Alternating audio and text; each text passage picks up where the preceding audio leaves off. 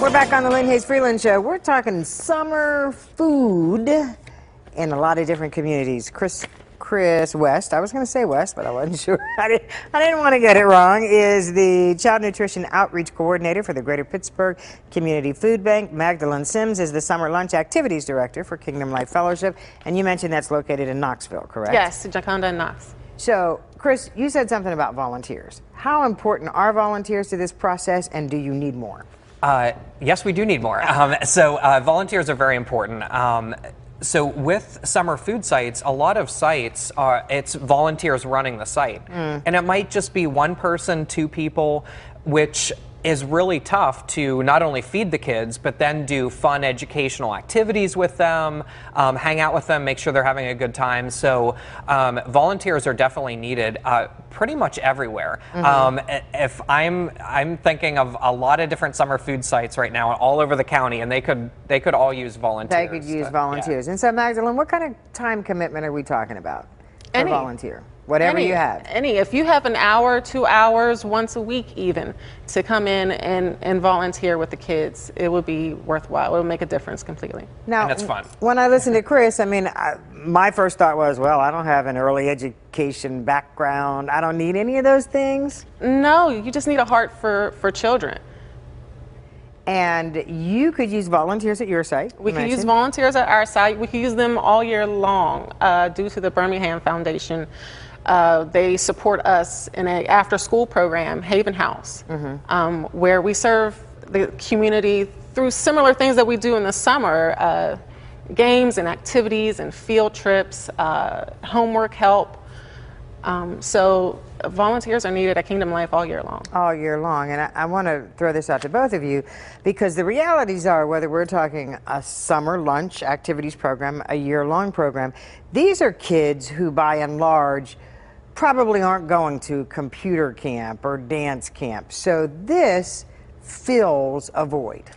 Definitely. And that's and that's why the activity piece is so important, because it's not only about the nutritious food, it's about, and some of these places like Kingdom Life open 11 to 4? Is that right? Yeah. So that really can fill the void of a camp. I was going to say, so 11 to 4, that is a summer day camp. Yeah. And that's 5 days a week?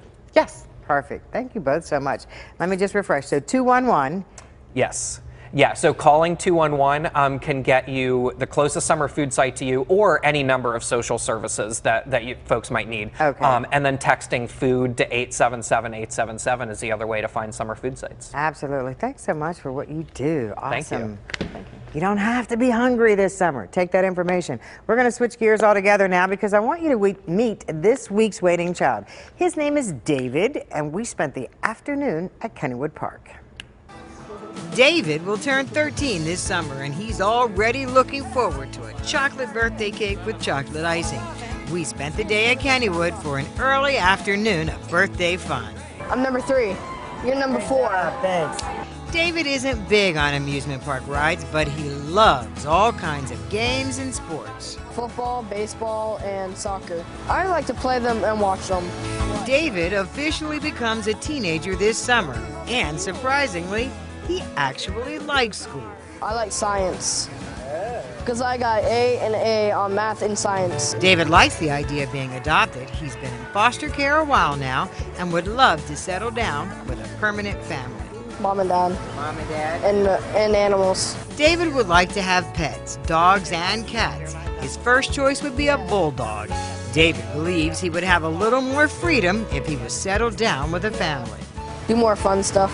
Like what? Art stuff. I make bracelets. Wait a minute, how are you getting so far ahead? Who, me?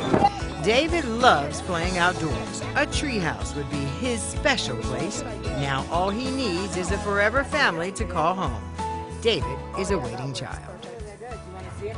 And if you would like more information about David or any of the children waiting to be adopted in our area, you can contact the Statewide Adoption Network at 1-800 585-SWAN. You can also go to our website at kdka.com, click on the Waiting Child tab. You can see all the children who have been featured on the segment, and you just may find one that's a perfect fit for your family. In the meantime, don't forget, if you want information about summer food programs, you can call 211, get general information about food, hunger, and if you want to find a food location close to you, text FOOD to 877-877.